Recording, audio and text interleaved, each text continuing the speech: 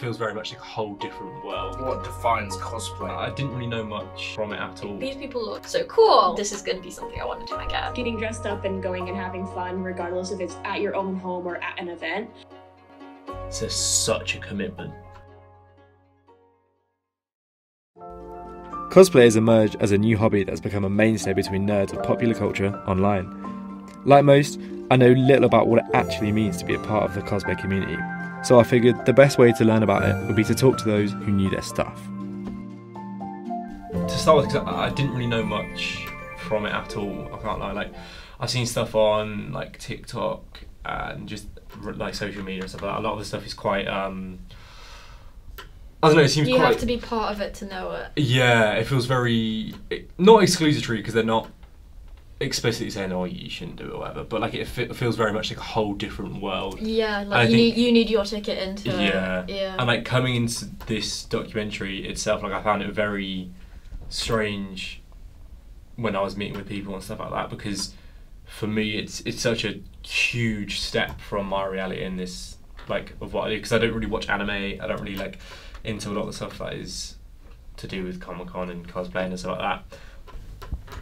Coming into it, I think a lot of the research that I did was very interesting to learn it more from like a personal perspective, because obviously there's not much you can learn from social media and seeing it from like a far distance. And if I really was going to go and like do this documentary, probably go into things in a certain way, I'd have to speak to certain people. To understand the experiences that members of the community have, I spoke to cosplayers Eddie and Hannah, who gave me insight into the actual con experience, whilst also showing me their cosplay inventories. So what does like a Comic-Con day consist of? A mess. Yeah, a mess. An early start. Yeah. How early are we talking? It depends on where you are. Yeah, because it depends on what time the con starts. If the con starts at 9, if you're at a hotel that's like 10 minutes away, right? Yeah. Then you need to get up probably about 6. Yeah, 6 to 7ish. Oh, that's it, if you're 10 minutes away? Yeah, a lot of people at cons, they can sometimes be very weird, so I tend not really? to like, yeah. What do you mean by that? Oh, okay, so when I went in November, we were there for 3 days. Okay. And we met this one person on the Saturday. And Saturday, because I was Kazuha. Oh no. They were Scaramouche.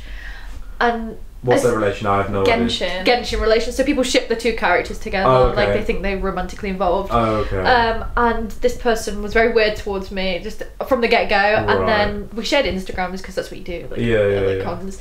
And then after that, they was asking me to come stay with them like straight away, like immediately. Oh. And it got very, very weird very quickly. Yeah. Oh, okay. Yeah. It's just like a very hit and miss thing with cons. You either make very like there are either really nice people, or they're just weirdos. Yeah. Would you say it's there's like a disproportionate amount of people who cross boundaries in the cosplay community there, or would you say that it's fairly similar to most subcultures in general? There's a lot of consent issues with cosplay. Yeah, I think that people just feel like they're like entitled, you know? Yeah. Like just because you're in a costume. Yeah.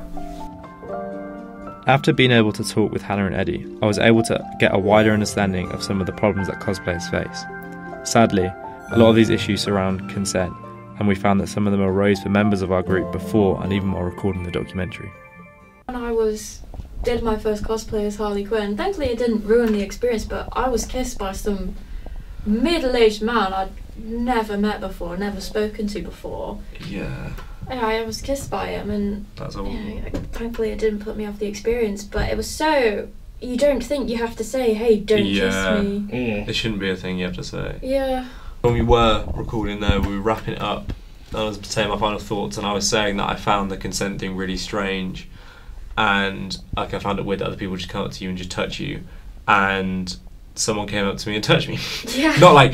Not indecently, but they came up to me. It's the putting the arm around you. Some people don't like it. I don't personally like to be touched by strangers in any sort of way. Yeah. And so to a random guy to come up to me dressed to the Terminator, which is scary as it is. Like even if he was dressed normally, it would be really like scary. Yeah. But it was like some big man shouting in like a German accent about. He was going all into it. He was, and I respect the commitment, but I don't need to be touched by him. I think something interesting to point out as well, sort of similar to what you were saying about, like, because you're a man, you won't be sexualized. Yeah. If you're someone's favourite character, suddenly your consent, you as a person, and your age are, like, not irrelevant. Yeah. Like, again, sort of like when I was with Harley Quinn, an anime character, you know, like, something that's got, like, a questionable fan base anyway. Yeah. You know, people are going to come up to you and be like, oh my gosh, you're my waifu, you're... That's... Or like, oh, I love you so much. Forget like, you're not actually the character. Yeah. Yeah, there is that big separation that some people... Luckily, I haven't had that experience much, but Yeah. some people just don't... That is awful. Yeah. Cosplay influencers play a big part of the exposure of the hobby.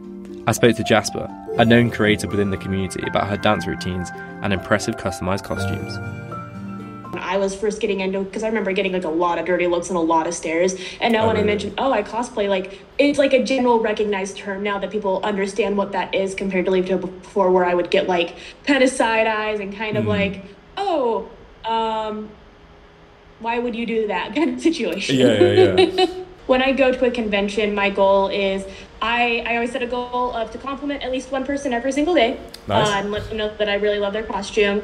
Get a photo of at least one person every day, because I struggle with that. So that's always the goal, is just like, I want to get photos of other people because everybody's costumes are so great. And then also being able to try to make a friend during that experience as well. What do you want the rest of the world to know about cosplaying that you don't think people already know?